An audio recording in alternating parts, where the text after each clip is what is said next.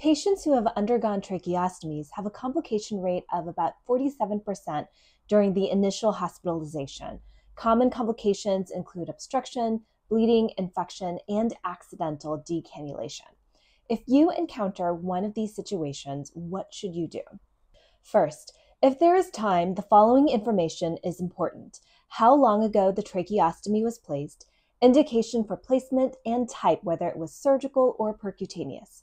Determine if the patient has a patent upper airway that allows for mask ventilation and intubation, and the potential for difficult airway if oral intubation is indicated.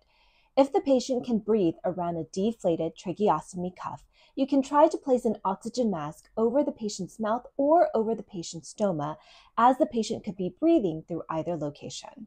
Stay tuned for part 2 of this series, where we will discuss the next steps in the management of a patient with a malfunctioning tracheostomy. As always, you can go to the June 2025 APSF newsletter for more details regarding management.